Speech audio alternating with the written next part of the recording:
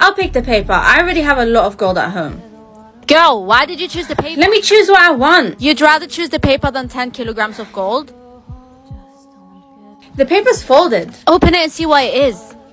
Don't open it. So what's this paper gonna do? Why do you always carry this paper everywhere? Oh, it's just to make sure no one opens it. So you still don't know what's inside the paper? I'll open it when I'm ready. You're weird. This paper must contain answers. That's why your scores are always high.